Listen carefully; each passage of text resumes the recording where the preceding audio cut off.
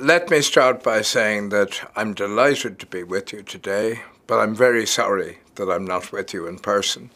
I'm in fact going to New York in the next couple of days, but simply couldn't be there today. I'm delighted to have this opportunity because I think we're at a crucial moment in the development of a process relating to migration, which really needs to be pursued by the global community, a global community which comprises the United Nations and its various arms and its various parts, and IOM. I think let me start by saying that we're fortunate today in having in Bill Swing somebody who to me epitomizes all that is best in the whole area of multilateral responses to a crisis of enormous proportions.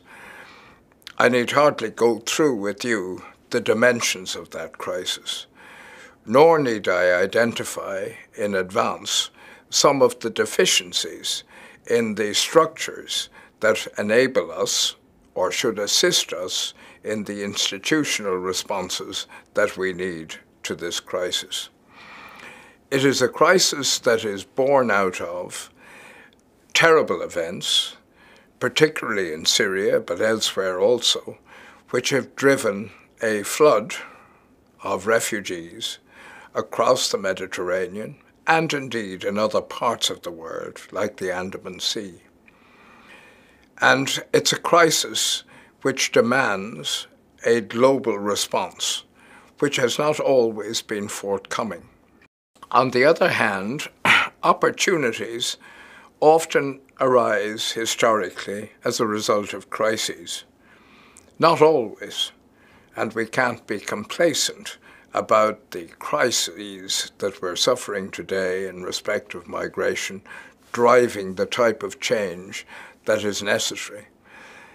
But a crisis can be an opportunity, and if there is a moral response to the appalling affront to the rights of man that is available for us to see daily on our screens as people take to the seas in dangerous conditions to escape persecution, then this is one of those occasions. We have to make choices as a global community, and member states of the International Organization of Migration and of the UN more generally have to deliver not merely financial resources, but also commitments to resettle or relocate migrants who are leaving their countries in dreadful circumstances. We also have to recognize that the issue of migration is a complex one. It doesn't just relate to refugees. The broad constituency, often described as economic migrants, also have rights.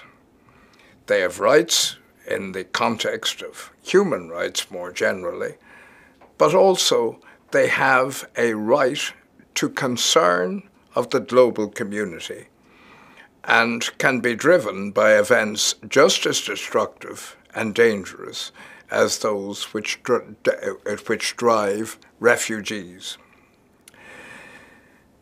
On the positive side, last year, the inclusion of migration in the Sustainable Development Goals and in the 2030 agenda for those goals was a triumph. When I think of where we started from, we can recognize that much has been achieved. In the past, migration was not recognized as a powerful tool and force for development. Now it is. I think attitudes have changed in this context.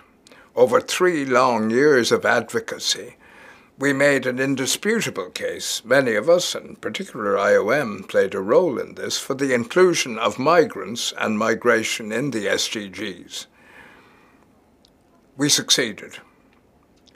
Now we have an inclusive, ambitious SDG agenda.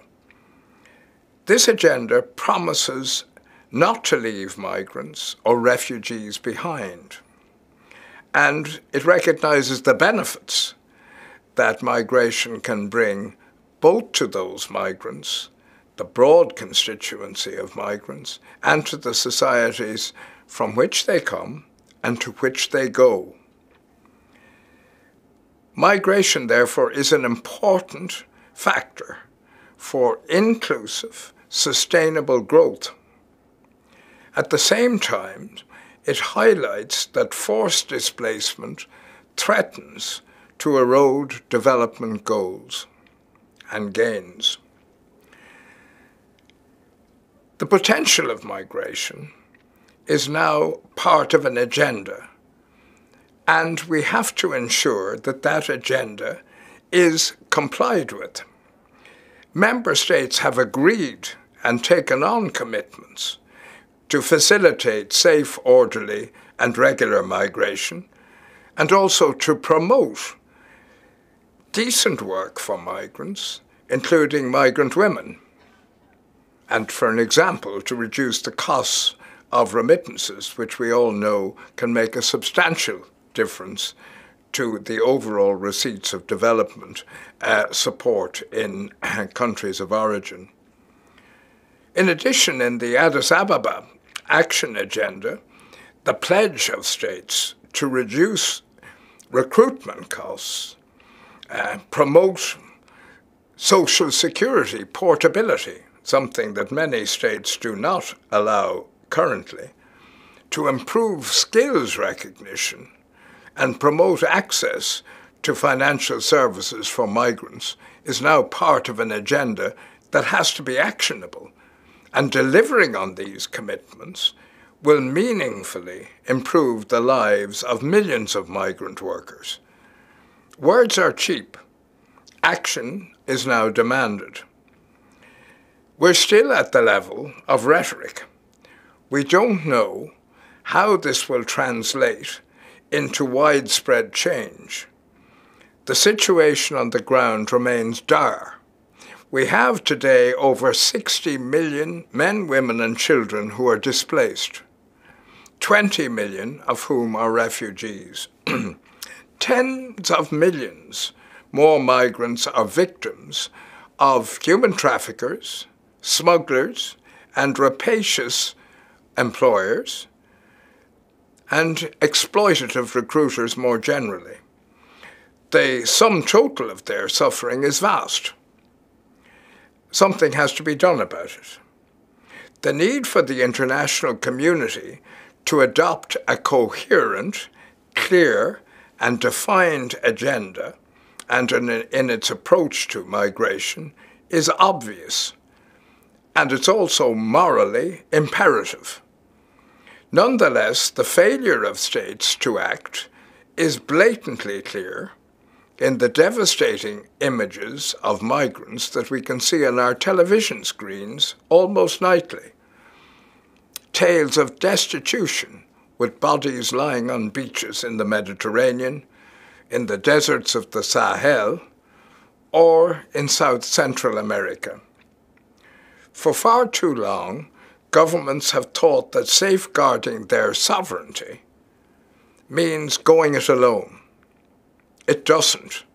We live in an interdependent world where moral responsibility does not cease at one's borders. As we've seen in the Mediterranean, an approach of this kind, even if it weren't morally wrong, is self-defeating. It leads to paper-thin sovereignty. The reality is it doesn't work, apart from being morally repulsive, to simply close one's borders and forget the rights of refugees or those escaping from a vulnerable situation in societies around the world.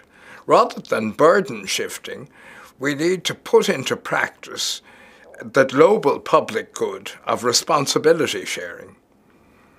I've said many times that proximity doesn't define responsibility. Yet 60% of all refugees are hosted by just 10 countries.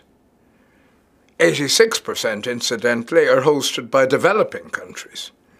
We have been championing a greater role for the UN in addressing the current crisis. The UN, I think, is now set to host a series of conferences that may be of considerable importance. Earlier this month, we had the International Community Conference in regard to raising money for the Syrian crisis, and over 10 billion was pledged. We began a paradigm shift. The international community now must move on, whereby we'd have to deal with issues relating to, for an example, resettlement. We need more in terms of commitments in this area. Then we have the World Humanitarian Summit following the meeting on the 30th of March in Geneva, which should get greater commitments in regard to resettlement. The World Humanitarian Summit in May will try to create long-term blueprints for many new approaches. Humanitarian admission should also, incidentally, be part of what happens on the 30th of March, including areas like student visas, family reunification, and so on. Then, in September, on the 19th of September, the Secretary-General will host a high-level meeting in the General Assembly. I hope this will lead to a sharing of responsibility, which is palpable and clear and part of the global responsibility to address large-scale movements of refugees and migrants.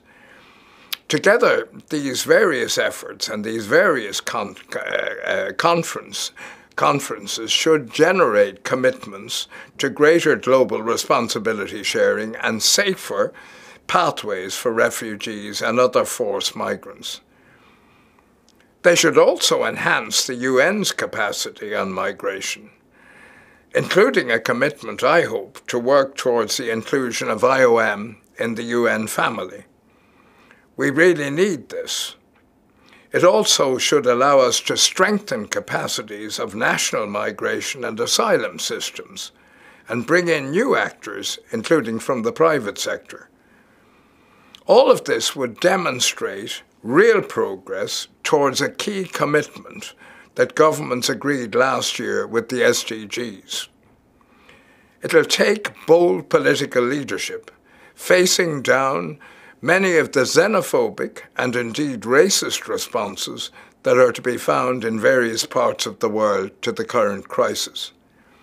It's time, therefore, for political leaders to rise above the type of debate which in many countries has paralyzed constructive engagement with a very difficult crisis, a crisis that challenges our generation, as earlier generations have been challenged by other horrible events. Thank you for listening to me.